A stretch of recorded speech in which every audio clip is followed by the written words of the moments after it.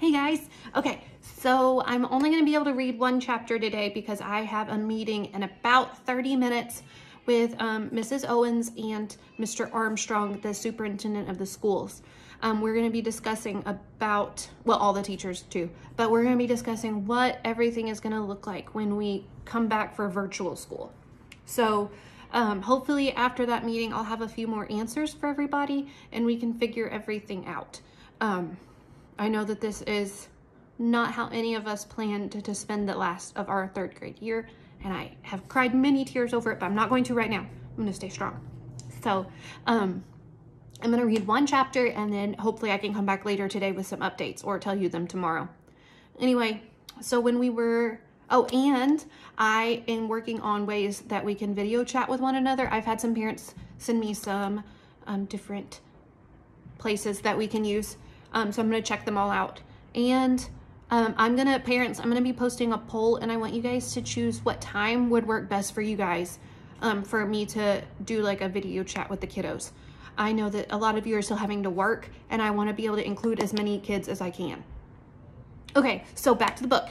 So yesterday we started Shiloh, and in the first two chapters, we saw that Shiloh was very leery. He did not want to come straight to Marty. It seemed like he was very scared, and Marty picked up on that. Shiloh, when Marty would walk, Shiloh would walk. When Marty would stop, Shiloh would stop.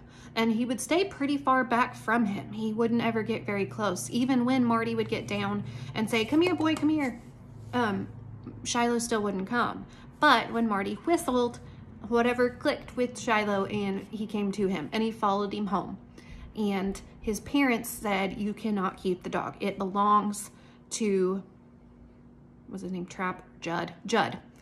His name was Judd. So they said, "This dog belongs to Judd. You had to give him back." And Marty did not want to. He knew that Shiloh was being mistreated. He knew that Judd was being very mean to him. And even when they went to drop him off, Judd kicked him. So he knew this is not the right place for him. And he said he would keep his eye out for him. So now we're to chapter 3. So let's see what happens. Okay. I didn't sleep more than a couple hours that night. When I do, I dream of Shiloh. When I don't, I'm thinking about him out in the rain all afternoon, head on his paws, watching our door. Thinking how I disappointed him, whistling like I meant something that first time, getting him to come to me, then taking him on back to Judd Travers to be kicked all over again. By 5 o'clock, when it's growing light, I know pretty much what I have to do. I have to buy that dog from Judd Travers. I don't let my mind go any further. I don't dwell on what Judd would want for Shiloh or even whether he'd sell. Especially don't ask myself how I'm supposed to get the money.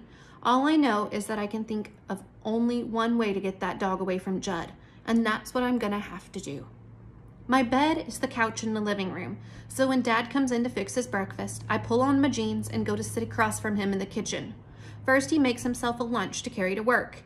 He drives his Jeep to the post office in Sistersville, where he cases mail for around 200 families and delivers it. Then he comes back to the friendly post office where he cases mail for 200 more, and he delivers that too.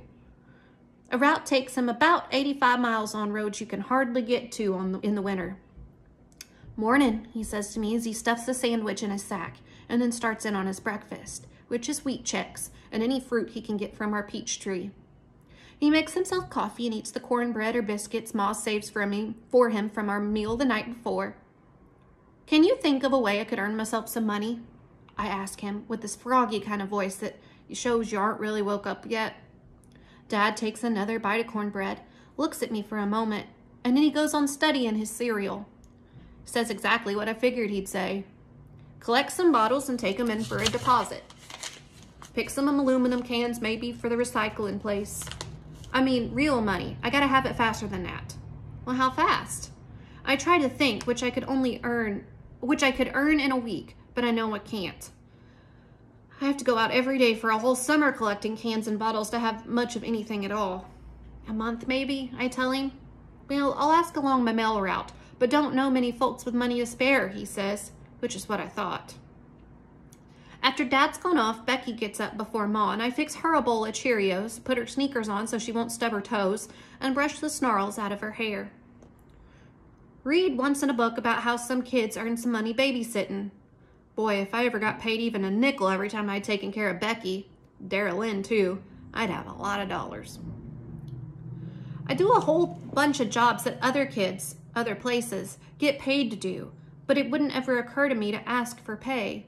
If I did, Dad, he'd say, "You live in this house, boy?" And when I'd say, "Well, yeah," he'd say, "Then you do your share just like the rest of us." Which is why I never ask. "More Cheerios," says Becky, and all the while I'm making her breakfast, I'm thinking the best route to take to find aluminum cans. By the time Dara Lynn gets up wearing one of Dad's old t-shirts for her nightgown, I'd figured how I could double my can count. But when Ma gets up a few minutes later, she takes one look at me and guesses I'm thinking. "You got that dog on your mind," she says, lifting the big iron skillet to the stovetop and laying some bacon in it. "Well, thinking doesn't cost nothing," I tell her. She gives me a little smile, then sets about making my bacon crisp the way I like it. We don't say any more about Judd's dog. Must walk 5 miles that morning, and all I found was 7 cans and 1 bottle. When Dad comes home about 4, he hasn't found anybody looking for help either. But he says, "The Sears Fall catalog came this afternoon, Marty. You got nothing better to do tomorrow, you could ride my route and help me deliver 'em." I say yes to that. No, I won't get nothing more out of it than a soft drink at the gas station, but I like going around in the Jeep, riding over back roads like the Rippin' Truck and Cowhouse Run Road with Dad. I can take a bag with me just in case and pick up any cans or bottles I happen to see. That night, Dad and I sit out on the porch. Ma's in the swing behind us, shelling lima beans for the next day, and Becky and Dara Lynn's in the grass catching lightning bugs and putting them in a jar. Dad laughs at the way Becky squeals when she gets a bug in her hand. But seeing those bugs in the jar reminds me of Shiloh, all chained up at Judd's house, a prisoner, as sure as those bugs. Truth is, about everything reminds me of Shiloh. You once get a dog to look at you the way Shiloh looked at me, you don't forget it. "Got 17, Dara Lynn shouts. "Aren't they pretty, Ma?" "Almost could turn off the electricity and light 'em in the kitchen," Ma says. "You gonna let 'em go?" I ask. Dara Lynn shrugs. "They'll die if you keep them in a jar," I tell her. Becky, she comes over and calls onto my lap. "We'll let 'em go, Marty," she says, and kisses me on the neck.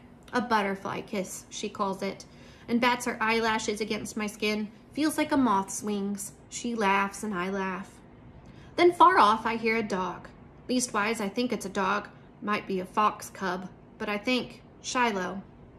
"You hear that?" I ask Dad. "Oh, just a hound complaining," is all he says. Next morning, Dad gives me a nudge when he comes through in the kitchen. I'm up like a shot. We ride to Sistersville, and I haul all those catalogs out to the Jeep while Dad cases mail.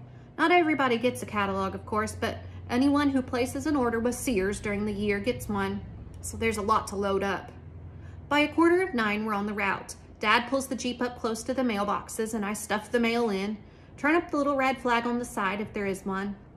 Some folks even wait down at the box, and then you feel real bad if you don't have anything for them. Dad knows everybody's name, though, and he always takes some time to say a little something. "Morning, Bill," he says to an old man whose face lights up like Christmas when we stop. "How's the wife doing?" "Oh, about the same," the man says, "but this catalog sure is going to cheer her up." And he sets off for his house, mail tucked under his arm. People even leave something in their boxes every once in a while for Dad. Mrs. Ellison always leaves a little loaf of banana bread or a cinnamon roll, and Dad saves it to eat with his lunch.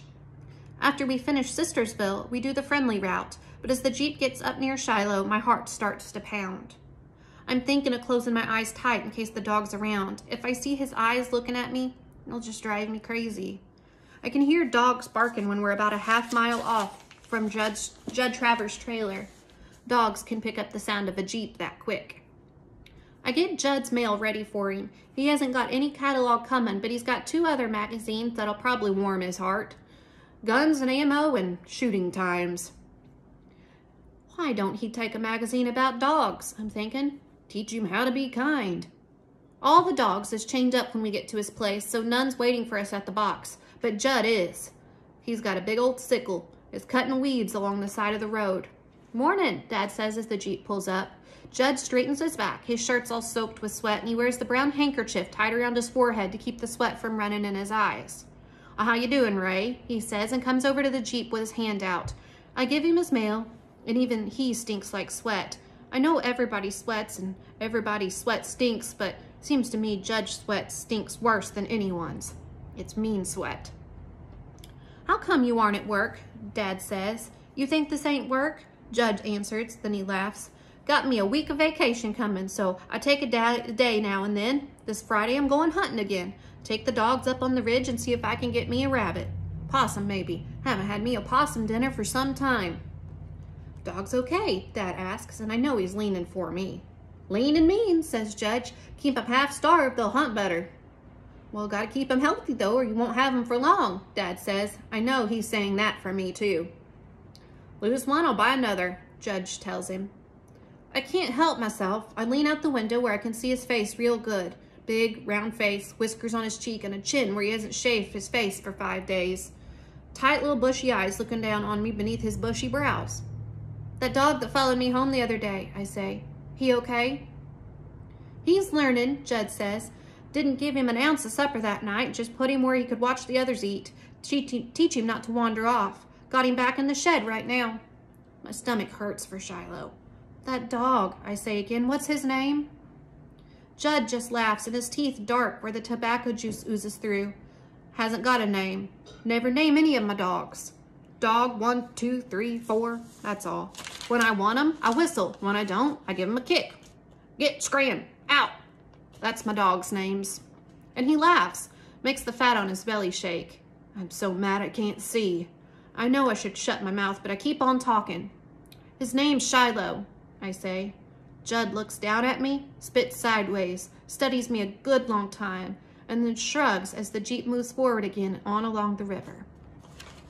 Okay, so there's chapter 3. It's getting good, isn't it?